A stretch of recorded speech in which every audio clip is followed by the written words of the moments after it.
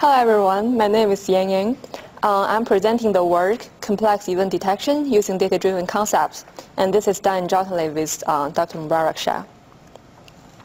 So this work is mostly motivated by the TrackWay computation during the last year. So in the TrackWay 2011 dataset, there are 15 complex events in it, and the task is given a video, we want to automatically find out what is the event appears in this video. So here we show 7 complex events out of 15, and each row here belongs to one complex event, and we show the frames randomly choosing from the 2 videos. So as we can see that the challenge here is the data is very diverse. It is recorded from different illumination changes and from different viewpoints. Also, for example, the grooming animal, like grooming a cat and washing a dog, both belongs to the grooming animals. So by complex event, we mean that it can be decomposed into different low-level concepts, such as the birthday party can have the happy song as an audio concept, and the people clapping, person clapping and person dancing as an action concept, and the crowded scene as a scene concept. So the common approaches to solve this kind of problem has include like using the handcraft features. So in the beginning of this computation, we have tried different kind of low-level features, such as the MFCC for the audio, and SIF features for the scene, and the STIP for the actions, for the motion features, and which is followed with a bag-of-word framework. Also, we have manually annotated a 62 action concept from the TrackWay dataset, and here we show the list of the 62 action concepts, such as the person walking, people marching, animal eating, and the vehicle moving. So we annotate this kind of concept dataset, and we train 62 concept detectors, and using the concept detector score to improve the event recognition. But there are several challenges in this kind of task. So first, the question is, we don't know what kind of hand design feature is the best one among like a bunch of features has been proposed in the past. And based on the concept detectors we already have, like we have the UCF50 concept detectors, but this concept detector does not generalize very well to the TrackWay dataset.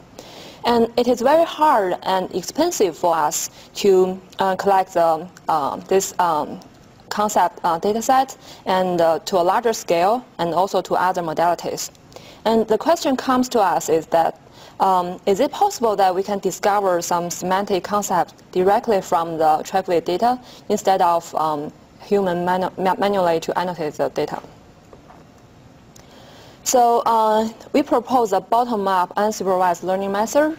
We learn the low-level features using the topography-independent component analysis from the row pixels, and later we use the deep belief net to discover the concept from the TSA features, and then we represent the videos using a sparse coding method.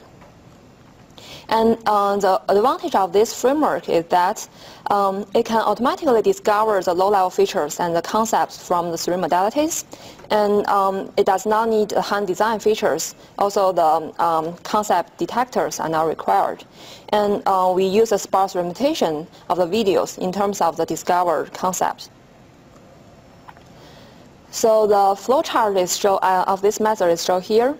So given a long video, we first divide it into short clips. And then we use the TSA learning to learn the audio features, scene features, and motion features directly from the raw signal. After that, we represent each clip using the traditional bag-of-word histogram representation.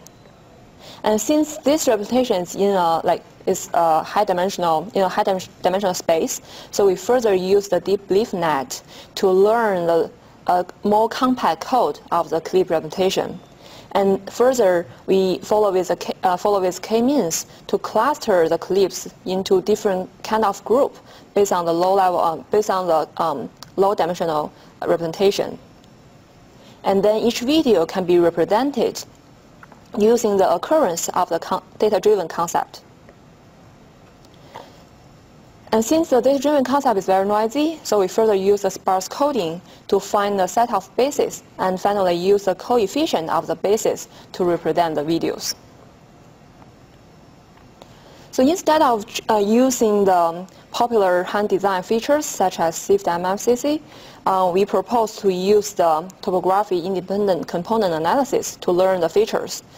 It is a data-driven features which directly learn from the data, and we can just directly use this simple network to all three modalities from the audio, scene, and action. And because it is optimizing a complex function, so the computational speed is much faster than other method.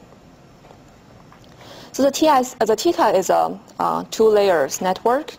The first layer, the input of the first layer is the flattened image or flattened patches, like, if we consider it's learned from the scene information. And the second layer is basically the activation is a dot product of the input and with the weight matrix W, which is we want to learn. And the second layer's output is basically it's a pulling layer, and it's simply pull from the first layer's unit. And this is fixed like before we when we design this kind of network. So to learn this weight matrix W, we basically minimize the summation of this top layer's activation, which is P.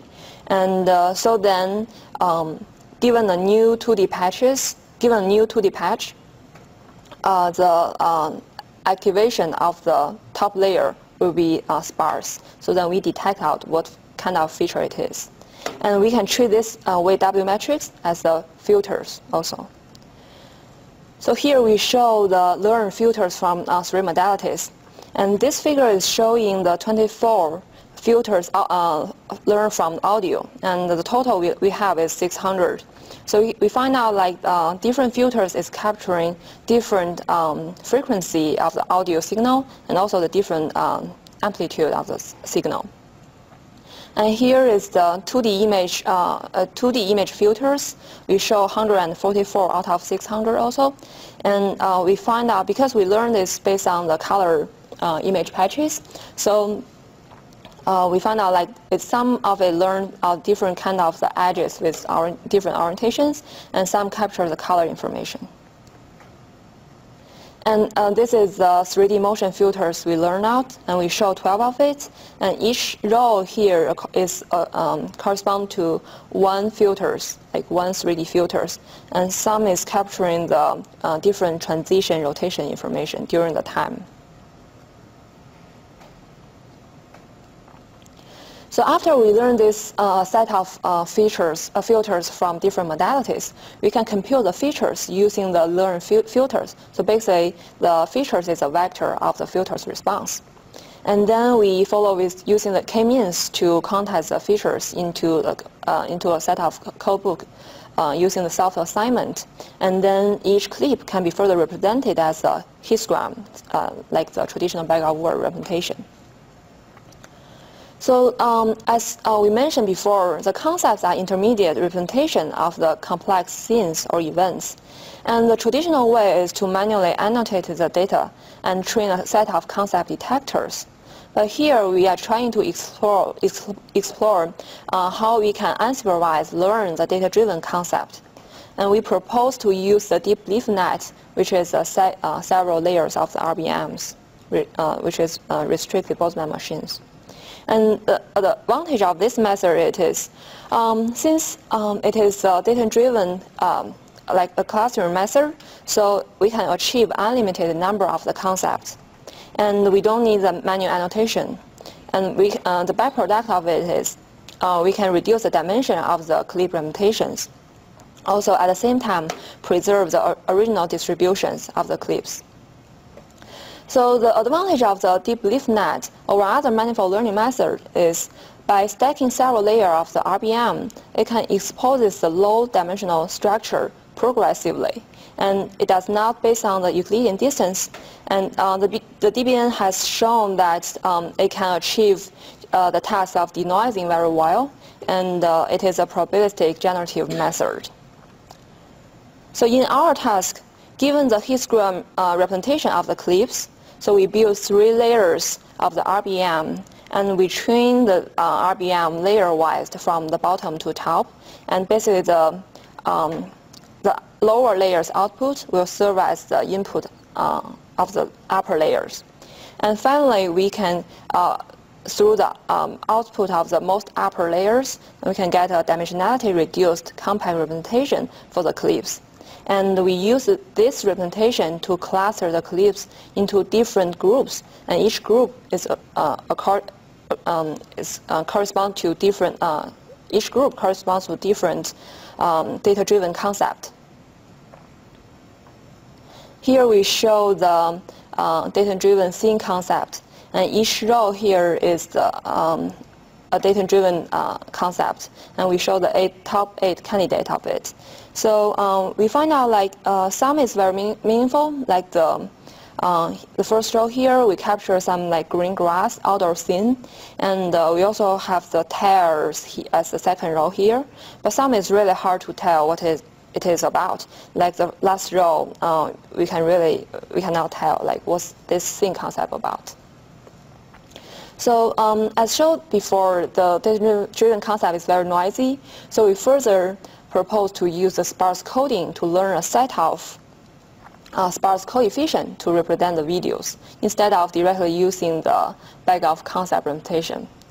So given the histogram of the representation of the videos, we want to learn a set of bases with their coefficient, and at the same time, we want to make the coefficient very sparse. And we use the coefficient as the final representation of the videos. And this captures some like context information, and it is very robust to the weak initial detection of the concepts. And after obtaining the coefficient, and we will just use the chi-square SVM for the event detection or the classification. So here I'll show some experimental results. So we first compare our learn features with other handcrafted features, such as MCC, SIFT, and dollar, also the combination of it. So we first test our low-level features on the UCF YouTube dataset, and we can see that on this dataset, the MBH, which is motion boundary histogram, handcrafted features, performed very best, around 83%. And the next one is the combination of the TICA features of 2D scene and 3D motion features. And further, we test the method on the 62 action concept on which we collected from the TrackV 2011, and we found out like the 3D motion features perform much better than the MBH features on this dataset. And also, we tested on the TrackV 2011 dataset, which has 15 events, and we can see that the combination of the learn features from 3 modalities is much better than the hand design features, the combination of the hand design features. So somehow we can conclude from this experiment, when our data become more complex, it's better to learn the features rather than to design the features. And here we draw the curves of using different number of the concept, and the y-axis here is showing the event detection accuracy. So the blue curve is the learn TSE features from the 1D audio signal, and the right one is the scene concept, which also use the TSE features. And the third one, this green one, is the motion concept. Also, this purple one is the combination of the 3 concepts. And here we also show if we use the STIP as the low-level features, the result is now better than the learn features. And here this this dot here is showing that if we use the 62 hand-picked concept, and the event detection result is better when than the data-driven concept if we have the same number of the concept, the data-driven concept. However, if we increasing the number to around like 3,000, then this event detection result is much better than hand-picked one. Also, we compare the deep belief net with other manifold learning methods such as PCA, ILE, and the EigenMap.